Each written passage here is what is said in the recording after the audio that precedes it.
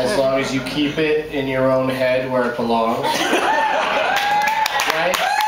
When people force their religion on others, that's when all the trouble starts. Yeah. Here's where religion got in my way recently. I was walking out of a convenience store, and I was inconvenienced by a dude who was in my face yelling at me. He's like, "Are you going to hell?" And I was like, no. But it's on my way if you need a lift. As a matter of fact, I'm going right through Smyrna. Boom! Boom, boom, pow! Local reference right out of the gate. This is how we do it.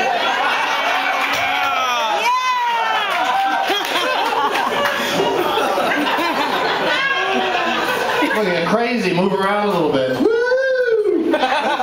Oh yeah! Woo-hoo! I met a woman, and she said to me, "I have a three-legged cat," in a very proud manner. So I was like, so? Most cats have 3 legs when you think about it. Cats with 4 legs have 3 legs plus 1 more leg. Cats with 3 legs have 3 legs. The only cats that don't have 3 legs are the ones with 2 through 0 legs. And when you see them out and about, never.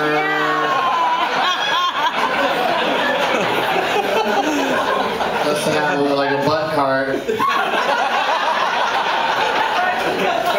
Cart butt. You could switch the 2 words around, it means essentially the same thing. But cart, foot.